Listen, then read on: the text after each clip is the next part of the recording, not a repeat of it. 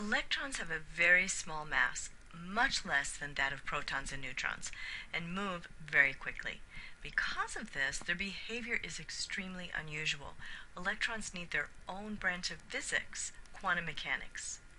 Although most of quantum mechanics is beyond the scope of this course, some quantum physics is useful to chemists. For example, electrons in atoms or molecules exist at very specific energy levels. Although there are many energetic levels, the broadest energy level, known as shells, will be important to us. To think about these shells, it's useful to think of them as stairs. Just like we cannot stand between stairs, electrons cannot exist between shells. The nucleus has a positive charge due to the protons. The positively charged nucleus is attracted to the electrons, and the closer electrons are to the nucleus, the more stable they are. Shells are designated by whole numbers, with shell 1 being closest to the nucleus. Shells are designated by positive whole numbers. Here's a graphic which depicts the shape of stairs, and each stair is labeled with a variable called n and a whole number. The lowest stair is n equals 1, the second stair is n equal 2, the third stair is n equals 3, and so on. The variable lowercase n stands for the shell.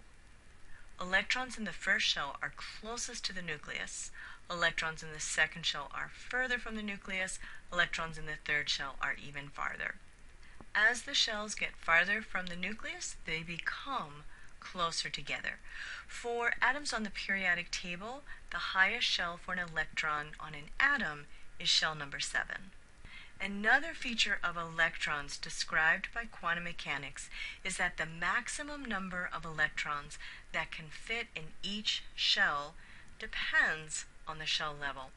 The equation to determine the maximum number is 2 times n to the second power, or squared, where n is equal to the shell level. For the first shell, 1 squared is 1 times 2 is 2. There are a maximum of 2 electrons that can exist in the first shell for any atom. For the second shell, 2 squared is 4, multiplied by 2 is 8. There are a maximum of 8 electrons that can be in the second shell. For the third shell, 3 squared is 9, multiplied by 2 is 18. For the third shell in any atom, there are a maximum of 18 electrons that can be in that shell. The maximum number of electrons allowed in the second shell, 8 electrons, will be an important number for us throughout the chapter.